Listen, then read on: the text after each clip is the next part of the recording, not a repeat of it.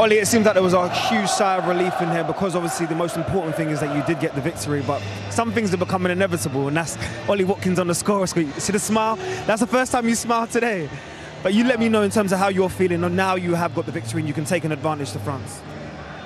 Yeah, going into each game I feel confident. I have a belief that I'm going to score and the team are going to play well. We have a game plan and we stick to it no matter what. And obviously I've got my goal here, but yeah, it was important that we won the game and then go into the second leg and yeah, goal up.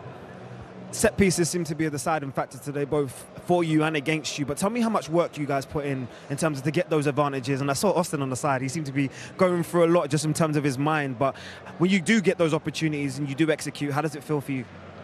Yeah, good. It feels like a lot of hard work's been put in. Austin spends a lot of time, him and Jose, you know, doing a lot of work on the training field. Sometimes it's a little bit boring, I'm not going to lie. Set pieces are not the most exciting thing, but they're crucial in the game. So, yeah, you've got to get them right, both ends. Obviously, we conceded at the end and a little bit disappointing.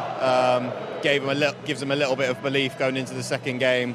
So I felt like we could have been a bit more clinical in the final third. You know, I could slip Morgan in there. We've had a lot of opportunities, so I think 2-1, I think a bit disappointing. I think it should be 3 or 4.